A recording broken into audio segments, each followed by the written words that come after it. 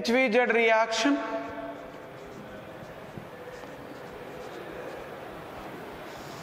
Application.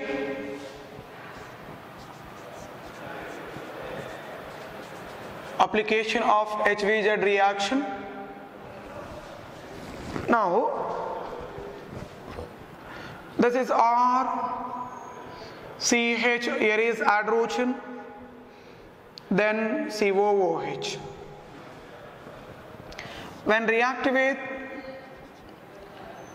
bromine in presence of red phosphorus, bromine in presence of red phosphorus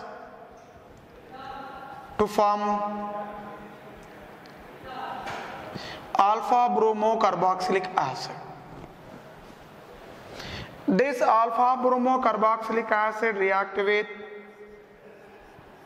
sodium cyanide to form CN, then COOH. Second one, on hydrolysis. On hydrolysis, when it is react with a base or hydrolysis, it converts into alpha hydroxy carboxylic acid. Alpha hydroxy carboxylic acid. When react with ammonia followed by heating, it converts into RCH NH2 COOH. So this is which one? Alpha hydroxy acid, alpha cyano acid, alpha cyano acid. This is known as an amino acid. Amino acid. These are the three important applications of which one? HVZ reaction. For example,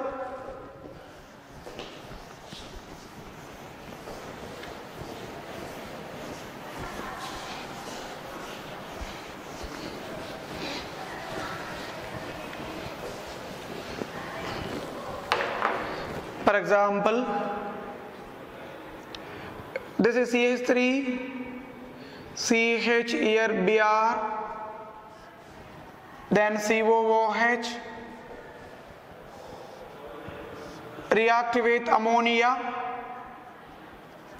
followed by heating, CH3, CHNH2, then COOH, known as alanine. Alanine, it is a amino acid. Alanine, it is a amino acid. When it reacts with sodium cyanide, it forms alpha cyanopropionic acid, CN, COOH, alpha cyanopropionic acid. This on hydrolysis. This on acidic hydrolysis, cyanide always converts into carboxylic acid. So definitely it forms which one? A dicarboxylic acid. What is this? A dicarboxylic acid is formed. Okay, so these are the important applications of which reaction? HVZ reaction.